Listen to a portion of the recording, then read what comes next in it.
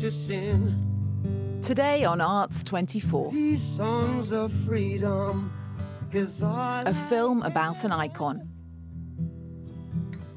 British actor Kingsley Ben-Adir takes on a legend. When you write that? All my life. And before the film, what did Bob Marley mean to you?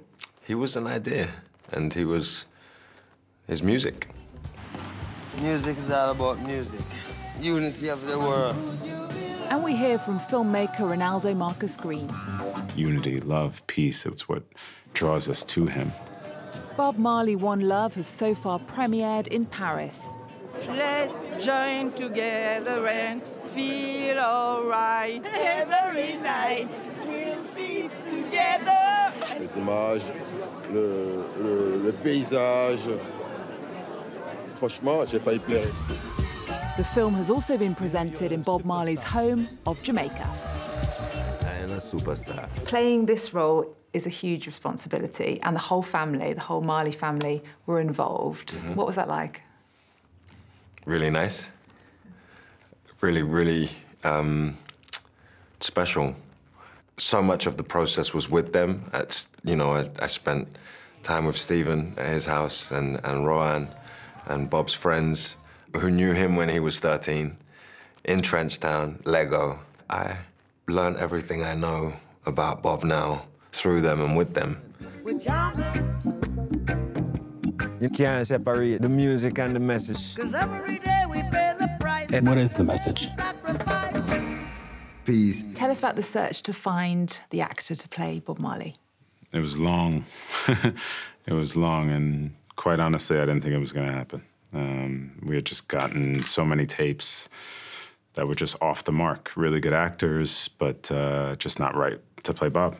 You know, you needed to be the right age, it needed to be the right look, and obviously you need to be somebody that can take on this legend. So it was a behemoth of a role, and lo and behold, I get this tape out of nowhere, and it's this guy by the name of Kingsley Ben-Adir, who I didn't know anything about. It was a special moment where I started to say, whoa, this is possible, this is possible. And then I got even more scared, because then I was going to have to make the movie. Some people in Jamaica at first, though, they weren't a fan of the idea. They wanted raw Jamaican patois. How challenging was that part of the project? Very challenging, but you know, I thought if you found a good actor, you'd be able to create that. And I thought, okay, with refinement, with the right time, with the family, with dialect, with all of those things, he can get there with time.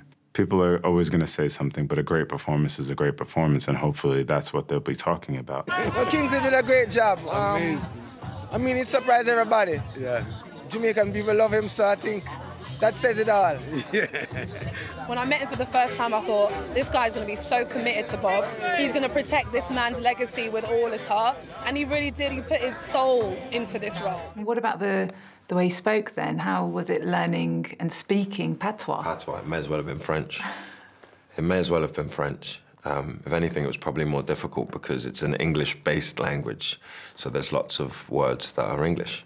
But the whole flow of the language and the structure of the sentences, it's a foreign language.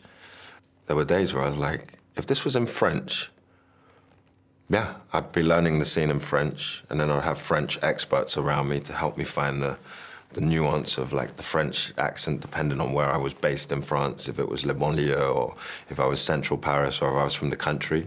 So we had exactly the same thing with Bob. Normally you have one dialect coach, but on this movie we had a language team. So people from the Jamaican University, linguists, specialists, Jamaican dialect coaches who were alive in the 70s and remember how they spoke differently then. I had my own dialect coaches. I had Jamaican friends come to my house. It was a whole process all the way through. Might be up for a film in French next. I'd like to get a French agent. Yeah, I'd like to try. Do you speak any French? Quelques mots. But I could learn, 2 years.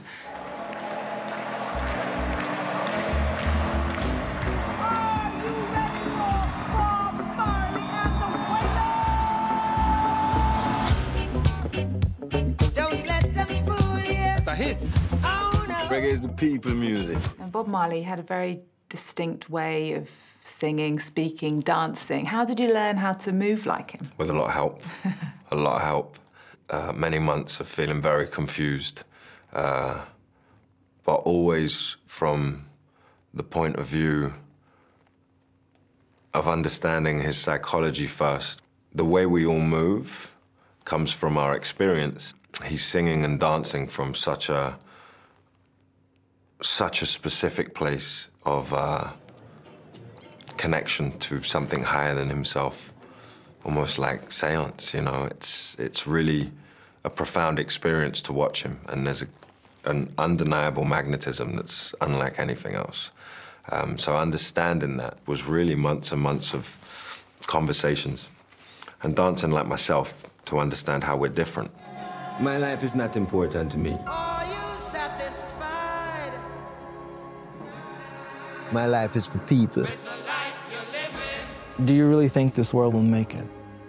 Yes.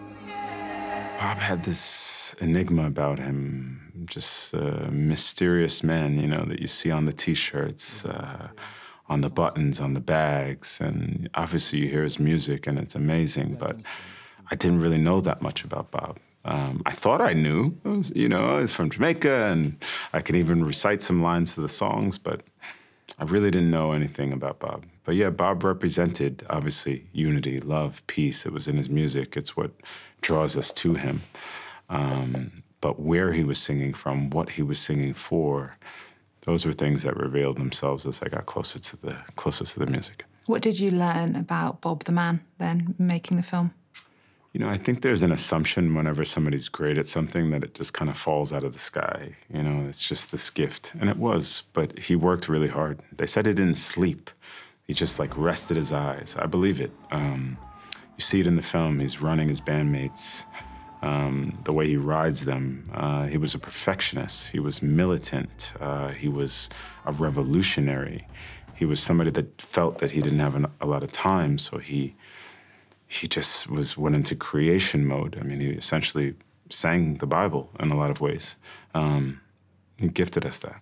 I was a fan in a way, but not like you got diehard fans who know Bob's full body of work. And now I do. Now I know, you know, before Concrete Jungle, all the way to Survival and Uprising and all of the work. So I definitely didn't know as much as I do now. But he was, ever since I can remember, Bob Marley was always played Notting Hill Carnival, and he's everywhere. The film premiered in Jamaica, and you showed the film alongside the Bob Marley family, his brother Ziggy. Yeah, I was behind Rita. What was it like? Really special. Just energetically, you know, like it's, I had to take a couple of steps back and just breathe and take it in, because it was, you know, their lives are on the screen, and they're just very special. It hasn't sunk in yet. I think that's what it hasn't sunk in yet. I think it's going to take a couple of years, because we're kind of still in it, you know, like bringing the film out and sharing it or handing it over in a way on Valentine's Day is going to be, you know, it's going to mark kind of the end of something and the start of something new. You recreated some very iconic moments. What was the most memorable part of the production for you? It felt like a World Cup match, from prep all the way through post. It had that level of intensity just because of who Bob is and what Bob means to so many people. So there was no small moment. They were all big moments. It was challenging, shooting in different countries, the biggest film that Jamaica's ever seen or had. Your last film, King Richard, was also about a real person. Is it not an incredibly immense pressure to make a film about someone who was very important, who existed? It is, absolutely, and especially Bob. You know, Richard Williams, unless you're a huge tennis fan, nobody really, you know, nobody knows who Richard Williams is, so we can get away with a little bit more. With Bob, everybody knows Bob.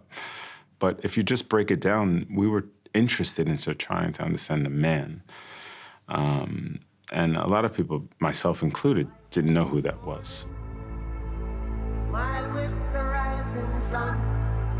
Three little birds. It's by my doorstep. sometimes the messenger has to become the message. I wasn't aware that Rita Marley gave him Rastafarianism or planted that seed for him. These are new details about his life. I didn't understand their relationship and their courtship. It took a little bit of the pressure off of trying to just discover who he was as a person, as a father, as a husband, as a musician. And he wasn't a perfect person. He made mistakes. But I think Ziggy said it best. Bob had a perfect purpose. I love that. His purpose in life was perfect. Don't worry about that. Don't worry about that thing. Cause every little thing gonna be alright. You like that one? Yeah. It made me think about what our father went through emotionally. Inside of him that wasn't shown on the outside, that wasn't seen in the photos or in the interviews, but it just made me think about what he went through as a human being, you know? Did the Marley family like the film? They love the film, and that means a lot to me. Obviously, it's their dad, and so if they think it's cool, I think it's cool, and they're pretty cool people. I mean, Ziggy's like the coolest dude I know. He walks around, and you're just like, man, that must have been Bob, man. So what have you taken away from Bob Marley from the film? The feeling of what it means to dedicate your life to music and spirituality, and what it costs to dedicate yourself in the way that Bob did. Like, it wasn't for free, you know. He didn't arrive at peace and love and unity without a huge struggle and without huge suffering. We throw around the term kind of artist. I'm an artist, and it's like, no. The art comes when it gets special. And Bob reached a place in his craft that many won't. And I have just an admiration for him that is unspeakable. Yeah, I kind of love him, you know? One love, one art, one destiny.